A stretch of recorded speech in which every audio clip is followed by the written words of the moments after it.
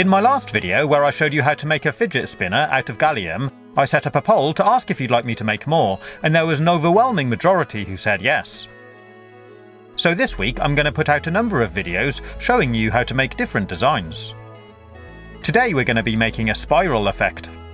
Start by taking some plasticine, take off a piece which we'll be using later, then push it out flat onto a tray.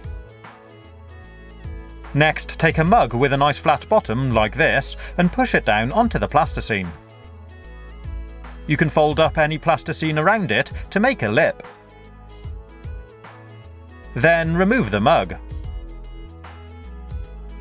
For a bearing, I bought these skateboard wheel bearings cheaply from the internet, and we need to place one in the centre of our mould. If you like, you can use a ruler to make sure it's central. Once you're happy with that, take the other piece of plasticine and roll it out into a nice long worm. Try to make sure it's a nice consistent diameter. Then you can fold it around itself and chop it into two. Take one length and, starting from the outside edge, carefully spiral it across the mould until you get to the bearing, like this. Then take your other length of plasticine and do exactly the same again, starting from the other side. Try to make it as symmetrical as possible.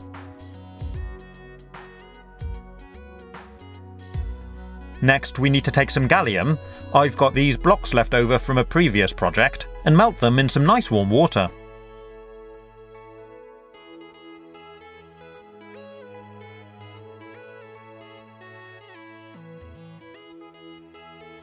When it's all liquid, suck it up in a syringe and remove any water. Then it's ready for you to pour into the mould.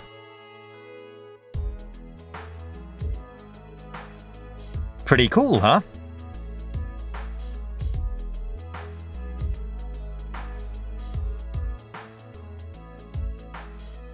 To make it stronger, I decided to remove these bits of plasticine so the gallium forms a ring around the bearing. Leave it to cool down so it goes hard again, then carefully remove it. If you like, you could leave the plasticine in place, or go ahead and remove it.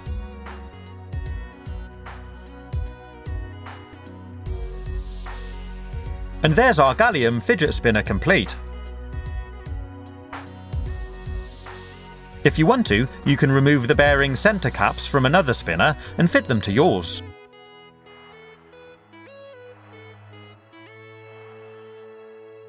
This one is actually pretty well balanced, and it looks really cool.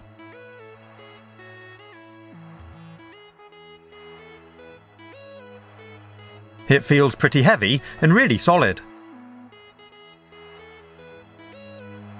If you get it too warm, it will melt again, so do be careful.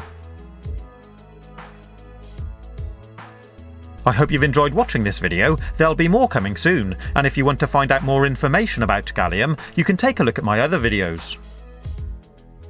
Stay safe, have fun, and as always, thanks for watching.